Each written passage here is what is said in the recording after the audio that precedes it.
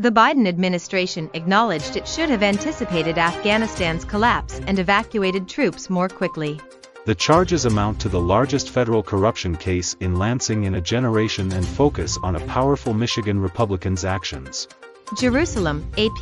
The Israeli military struck targets in the Gaza Strip early Friday, pushing the region toward a wider conflagration after a day of rocket fire along the country's northern and southern borders following 2 days of unrest at Jerusalem's most. The Grammy-winning Gangsta's Paradise rapper died in September at age 59. An umbrella review of 73 meta-analyses, including 8,601 studies, found significant harmful associations between eating too much sugar and 45 bad health outcomes. The Supreme Court on Thursday denied West Virginia's request to let it fully enforce a state law that bans transgender women and girls from participating on public school sports teams consistent with their gender identity.